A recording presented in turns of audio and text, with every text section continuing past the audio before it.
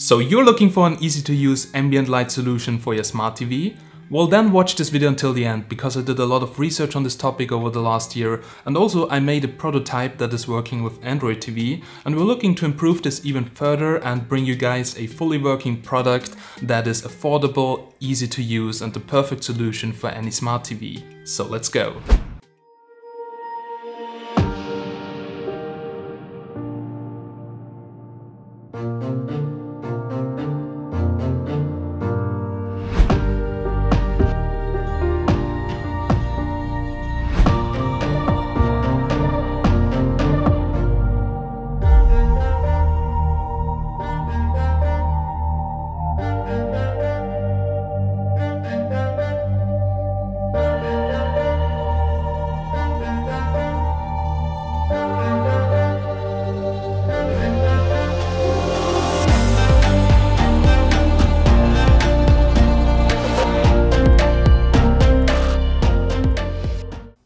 So guys, here it is, the first prototype of an ambient light for smart TVs that is affordable and really easy to use. And today in this video I'll show you how it works and tell you also a little bit about the product, how we started and everything.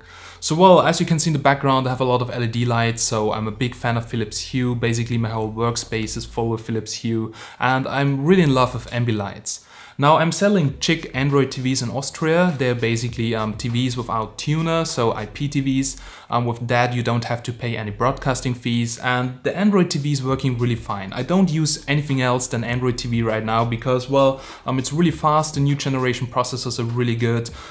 You can watch everything on Android TV. I just use my PlayStation for gaming, but that's it. Now most of the Ambilights on the market, let's call them ambient lights because Philips has a patent on Ambilight. That's also why you cannot find any other TVs with built-in LEDs, because that's Philips only. Now in case if you want to have LEDs on your TV, you have to buy a DIY kit or any kind of aftermarket kit for it. But the problem with all of them is that they are very expensive, very complicated. Some of them are not working really good. So when I was selling the TVs, I actually wanted to also sell on ambient lights. But yeah, it's not possible to build it into the television because, well, that's Philips' invention. We have to use some kind of aftermarket kit. And I was doing a lot of research on this topic, where to find an ambient light that works with smart TVs. And guys, it's almost impossible to find an easy and cheap solution on the market. Well, you can build everything with a Raspberry Pi, and let me quickly explain how these Android TVs usually work, actually these ambient lights for Android TVs. So usually most of the cheap solutions, they are using an HDMI grabber. That means you connect the source, like the PlayStation 4, to this device, it grabs the HDMI signal, then it analyzes the signal, what kind of colors in the signal, where are they, and then it's basically controlling the LEDs and telling them to light up in which color. Now this is working fine if you only use HDMI inputs, but this ambient light kit is not working if you're using just your smart TV. And during the last year I didn't use any HDMI input except with the PlayStation 4. So I could actually buy an ambient light kit for the PlayStation 4, but then when I watch something on the smart TV it is not working anymore. Then there was a solution with a camera, and this is basically where you place a camera on your TV. It's analyzing what's on the screen, but you know, a camera, it's really not a perfect solution because when it's really dark and the picture is too bright, it displays wrong colors, and I'm not a big fan of that. So somehow you need to get the signal from the smart TV in order to analyze what's on the screen. And this is really hard because most of the smart TVs, they just stop putting out the signal when they're an Android TV. And this is why we made a solution that is working with Android TVs, and let me quickly show you how it works. So guys, there's the back side of the TV, and well, we now have to attach the LEDs to the outer frame. And well, here is our sample, and as you can see, not too many LEDs because, well, this is a sample for a PC monitor, but we can still make it work on Android TV. If we have a closer look here at the PCB, as you can see, there's a USB port right over here, USB cable soldered to the port as well.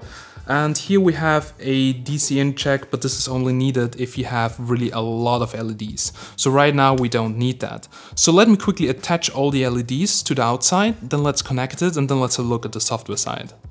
So guys, I will just start right over here, so on the outer side of the frame, and attach it here to the frame. And as you can see, this fits perfectly. I could also attach it here, but well, I don't want that it spreads too much out from the TV. So probably I'll give it a try right over here on the edge. So guys, I was now attaching double-sided tape to the outside of the frame, as you can see, because right now the LED stripe doesn't have some adhesive tape, but well, in the final version for sure there will be tape on it. Alright, so yeah, let's attach the LED stripe and then let's connect it to the USB and let's turn it on and let's check it out. Now probably the hardest part is to get around the corner with the LED stripe. Now usually you have to cut it, solder it, or yeah, put in an extension wire or something like that. But here, as you can see, you just have to bend the cable. This is a flexible LED stripe design, and that means you can just bend it, and as you can see, you can continue with attaching the LED stripe, so pretty easy. Alrighty, ladies and gentlemen, so the LED strip is attached, as you can see, and yeah, I have to use some double-sided tape, as you can see right over here, but well, it's getting the job done pretty good. Now the PCB, well, I've just attached it here to the television for now, but this will get a case also with some mounts, so in the final version. And now here we have the USB connector. Now you need to have a smart TV with USB, but well, every Android smart TV has a USB port. And I'm just connecting it on the ChiQ television to the USB 2.0 port. And yeah, let's turn it around and let's check it out. So guys, the Android TV is now up and running, and in order to access the LEDs we have to download an application that's called Ambient Light, and I can quickly show you it. So it's called Android Ambilight application. It's available in the App Store, and well, as you can see right now it says LED strip not connected, so you go down there to refresh, and now it will ask you to get access to the USB 2.0. I press OK, and as you can see, LED strip connected. So guys, while the ambient light is now working, as you can see, it's now in static mode, and as you can see, the light distribution looks pretty good. So the LED stripe is definitely not a problem in development of this. Then let's quickly go to the application so I can show you how it looks like. So while the static mode, which you can see right over here, so single color mode, works everywhere. Even if you go out of Android TV, it will work with your Sony PlayStation, it will work with your HDMI input sources. But every time you want to change a color, you have to go to the app and well, tell the LED stripe, so basically the controller, what you want. So basically which color you want. And you can do that here in this application. It's right now, well, a third-party application, but we're working on something similar. And we can quickly go back, so I can show you also different effects which are looking pretty cool. So there's this rainbow effect, so if you go to color effect mode you will get this amazing looking rainbow colors, and I mean even the rainbow colors are looking already gorgeous with every content. But what people actually want is what Philips has included into their televisions, and this is called screen capture mode. I will just show you that in a second, because first I want to show you the settings of it. So here we have the settings of this application, and here it's quite complicated because what you have to do is you have to attach the LED stripes, and then you have to count the LEDs. So you have to count the LEDs horizontal, you have to count the LEDs vertical, you have to adjust the bottom gap because I don't have any LEDs at the bottom, so that's why I'm using the bottom gap of 73, which equals the number of LEDs horizontal. Then there are some settings which you have to adjust for your individual controller, like the serial rate. Here, for instance, also what happens if the screen is off, then we'll switch to single color and such things. Now, when it comes to screen capture, this is pretty tricky, and this is why it takes us quite a long time to develop it, because if you go to screen capture in this third-party application, well, then it's recording your screen, and if I now go through the menu, as you can see, there is a little bit of ambient light up at the bottom, but also here on the left side, but as you can see, it's kind of weird, it's kind of random, because sometimes you just get different colors. There is not too much red in the picture, now it turned red, as you can see everything turns red. And yeah, if you have too much black tones, like you've seen before, it just shuts off a lot of applications. And yeah, getting this right is actually really tricky. So we can quickly open up a YouTube video so you can see how that looks like. Maybe, I don't know, a video from me because of copyright. So let's take the Boombox 2 from JBL, and there we go. Now, as you can see here up there, the reddish tone right over here above my head, it's because, well, I have a reddish skin right over here. And yeah, basically the whole algorithm from this third-party application is not working good. And you will find now 1 or 2 solutions on the market which are also using that third-party application. But well, if you buy that, you have to live with it. And as you can see here in the menu, actually it's working kinda okay, but sometimes it's just showing colors which shouldn't be shown. Like for instance, here there is too much red, I'm not sure where it's coming from. Here, yeah, well, it's now red because it turns red from here. It's a little bit weird. When you go to Netflix, this is the limitation right now, which all manufacturers have. If you go to Netflix, then well, the application just shuts down, the screen recording stops.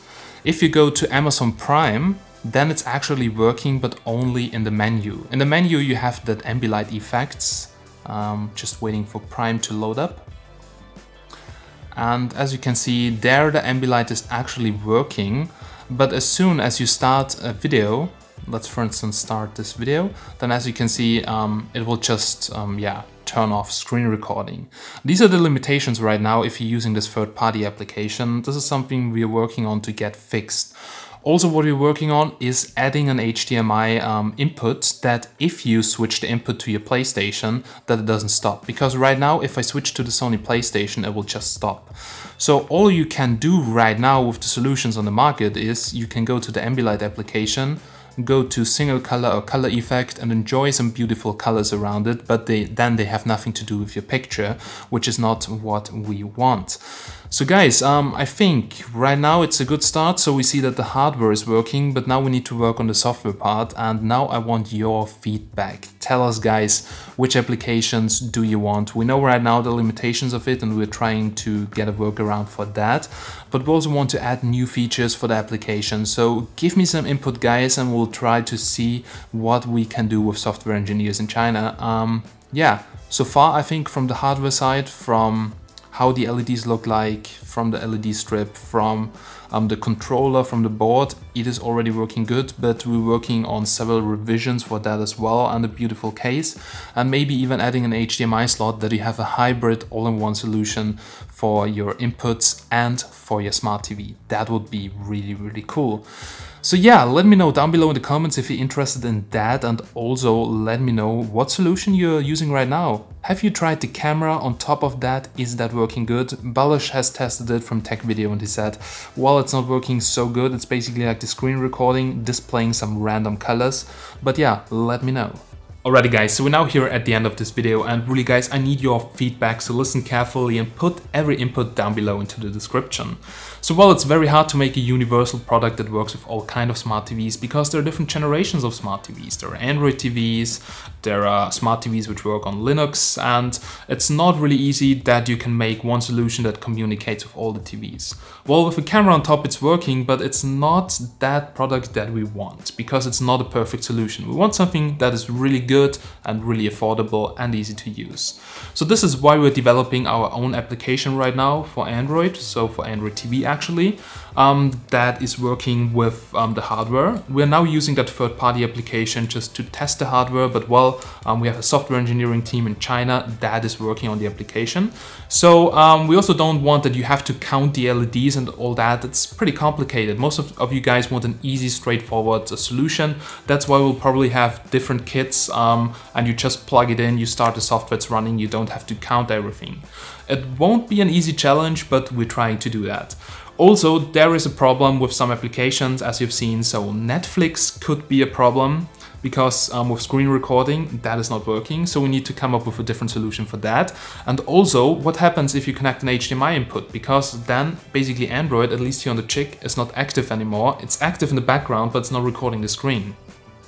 So when you're doing that, you probably need another HDMI input on that board as well, which basically can do both. So take care of the HDMI inputs if there's an HDMI input, or switch back to Android TV when you're an Android TV. And well, we are working on a solution for that, and I would be really happy if you guys support us, and there will be more news about this very soon. But so far, I think that could be a cool thing that is changing something. Because with all the solutions on the market right now, I'm not really happy myself as a customer, and I've seen that there's potential for something new. And yeah, let's change the future of ambient lights on smart TVs, and yeah, more info soon. I hope you liked this video, and if you want to have some more information, then you can contact me on YouTube or go to my website and contact me, or basically on Instagram. It's the easiest and fastest way.